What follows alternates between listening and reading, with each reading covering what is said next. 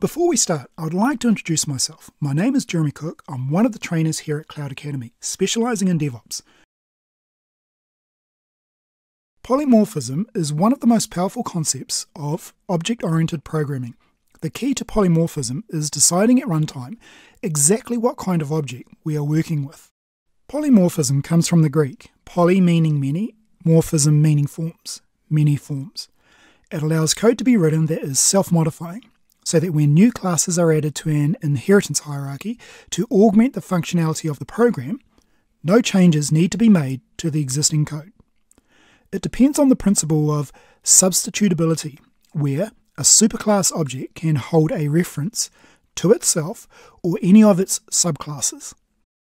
The following subclassing example has implementations for circle, square, and line. Notice that we have defined special versions of the draw method for each of our specialized shapes. The method has the same signature as that in the superclass. This is a key requirement for making polymorphism work. Each subclass overrides the parent's draw method. We now store our specialized objects in the generalized container and call their draw methods. Notice that inside the for loop, we have no idea what kind of shape we are drawing. This is polymorphism in action. The process of abstraction is key to good object-oriented programming practice. Java facilitates this by allowing the specialized class to be referenced as its superclass. This allows us to treat things in a more generalized way and greatly simplifies code. One of the nice things about Java is the ability to use subclasses in the place of superclasses. What this means is that you can assign a subclass object to a superclass object reference. Additionally, the subclass does not need to be the immediate child of the superclass. The subclass could extend an object which extends the superclass. Assigning this subclass to an object reference of a grandparent is still valid. The reason that this is valid is that the grandchild object, subclass, will still contain all of the characteristics of the grandparent, superclass. Casting to a derived class. There are times, however, that we may need to find out if a generalized reference is really a specialized instance. Consider the following scenario.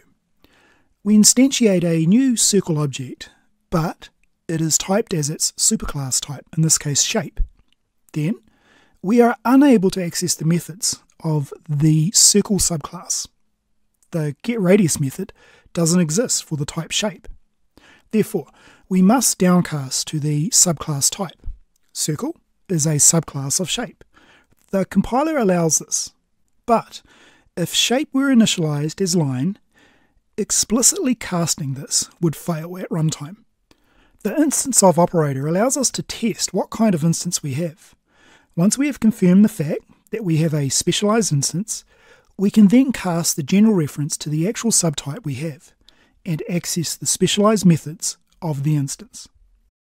The Java language includes the keyword instanceof to help us to determine what the exact class of a subclass is.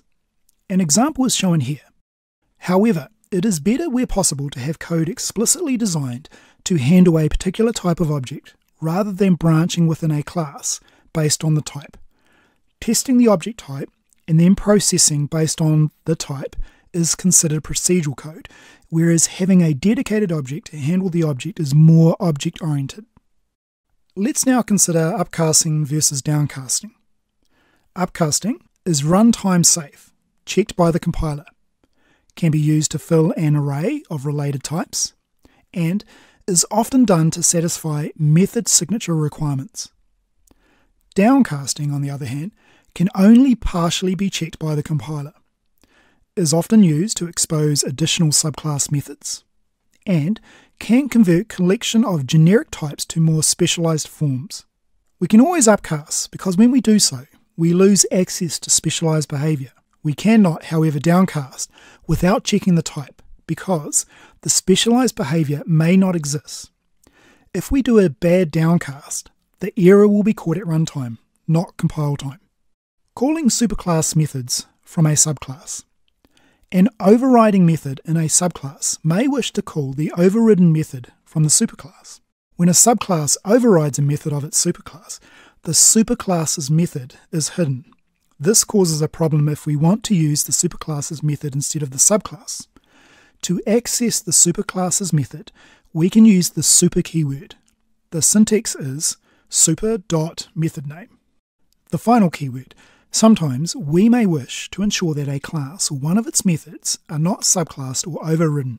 If a method performs a vital function, such as authentication, it would be very trivial for someone to override this method and implement a non-secure method in its place, either intentionally or unintentionally. We can stop this by placing the final keyword before the return type of the method. Variables declared within the scope of a method can also be declared as final. Once these variables have been given a value, the value cannot be changed. Method parameters can also be defined as final. By doing so, it becomes impossible to assign a different value or reference to the parameter. Note, while final fields cannot be changed, remember that object references are just references, not a copy of the object. We really do hope you will enjoy and learn from this content.